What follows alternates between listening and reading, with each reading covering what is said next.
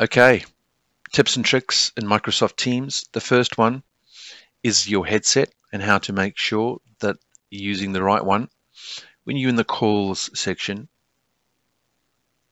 bottom left, it'll list the headset that you're using. If you click on that, it'll show you all of the headsets that you have available to you.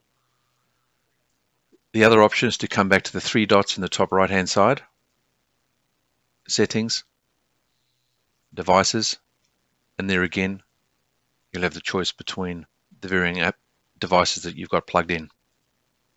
I strongly recommend that you make a test call, and this will let you know what you sound like and what the far end is going to sound like to you as well. So the second tip of the day is how to change your call forwarding. Again, when you're in the calls section of Microsoft Teams, if you come to bottom left, it shows all the forwardings that you've put in place prior to. You can easily select one of those. You can get there by the more settings. And again, here are all of the diversions that were listed in the previous section. Right, physically making phone calls, apart from obviously using the dial pad, you can come back, and if you type call, you can then go and list another person, or just go and type the telephone number and dial. All your options: hold, transfer, consult, and park. Let's look at a consult and transfer. First of all, it places the call on hold, gives you the option to look somebody up,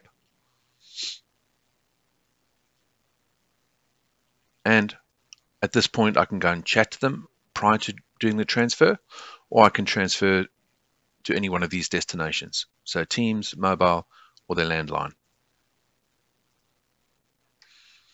Let's bring that call back. Parking. When you park a call, it's going to put it on a slot between 0 and 10, or just depending on how your solution has been programmed. Here we can see, share this code 10 to retrieve the call. And if we just come back to the calls tab, park calls, enter 10, we'll be able to get that call back.